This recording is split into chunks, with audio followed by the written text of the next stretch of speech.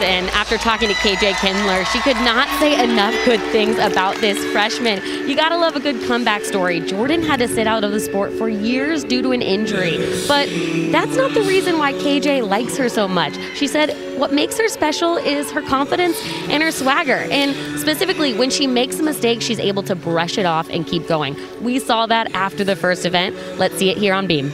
You're right, she followed up with that 9.35 on vault with a 9.9 on bars.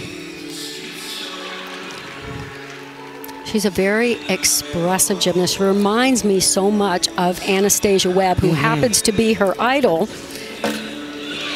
Lovely back handspring layout, step out.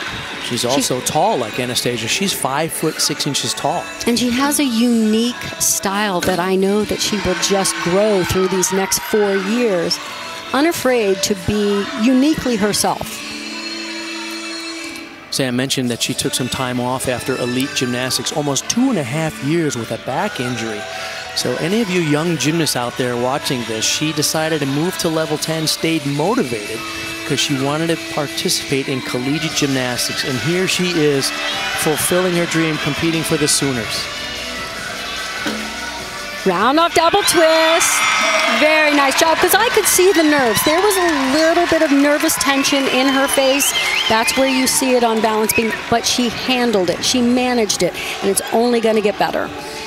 So as I said, the judges sit right on the side. They see if the gymnast hits that 180 split and if they finish the turn in the air. She was a little shy, but double twist, one of the harder dismounts to stick. And these landings, nice to see her go for it, though. She followed up a 9.875 from Jen.